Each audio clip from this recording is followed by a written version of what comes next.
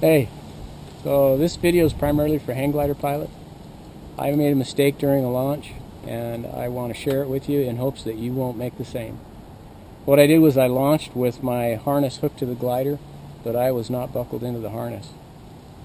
I'll show you the launch, I'll show you the terrible landing that I had as a result. I was very fortunate that it didn't turn out much worse.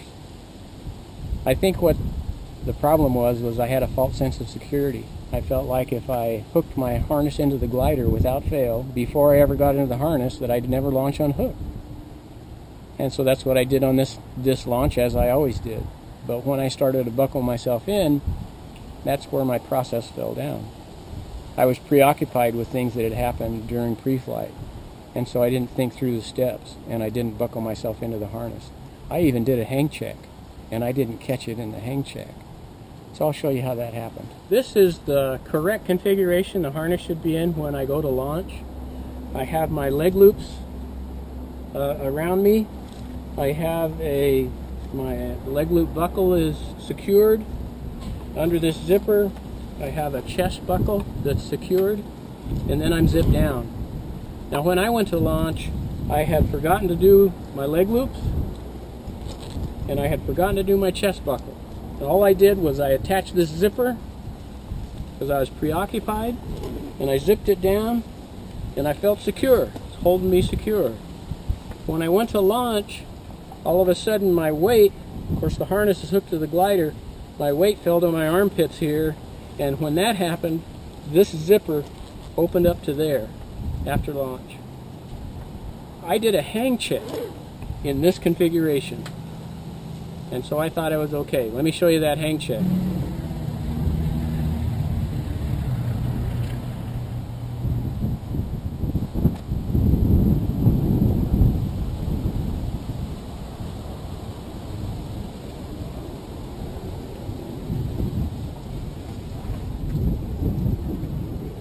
So there was the hang check, and I know now that it felt okay to me because I had my zipper was done here, which supported my chest weight, and when I pushed with my feet against the boot of the harness, it raised my hips off the ground, and so I couldn't tell that my leg loops were unattached. A lot of pilots will pick up the glider until they feel the tension on their leg loops to be sure that those leg loops are attached. I'll show you after the video of the flight what I'm doing different to make sure this doesn't happen. But for now, let's go take a look at the flight. It was pretty scary. Here you go.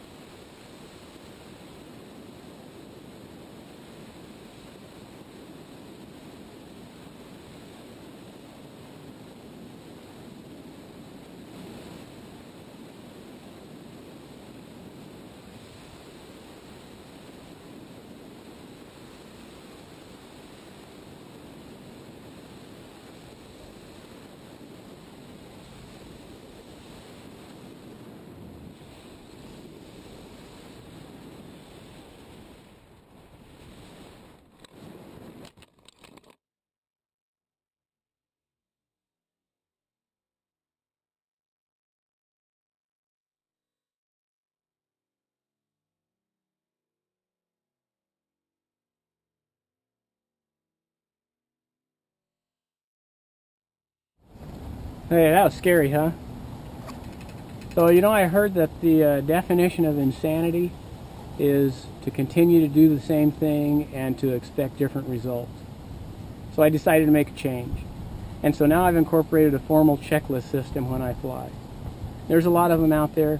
This is the one that I'm using. I want to thank Dan Schroeder for it, one of our local hang glider pilots here in Arizona.